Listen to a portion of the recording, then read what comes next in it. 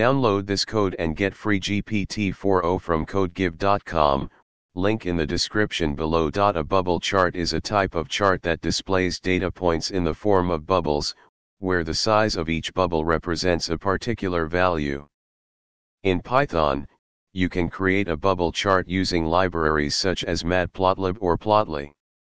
Here's a step-by-step tutorial on creating a bubble chart with labels and a legend using matplotlib. First, you need to install the matplotlib library if you haven't already. You can install it using pip.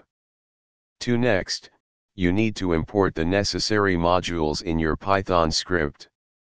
3. Define the data for the bubble chart.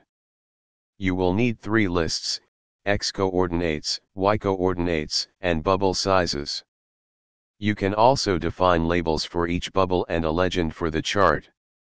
4. Create the bubble chart using the scatter function from matplotlib.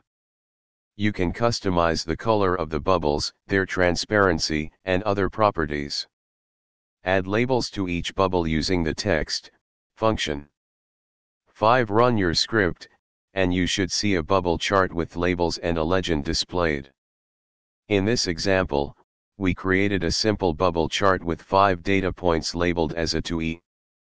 You can customize the chart further by adjusting the data points, sizes, colors, and other properties according to your needs.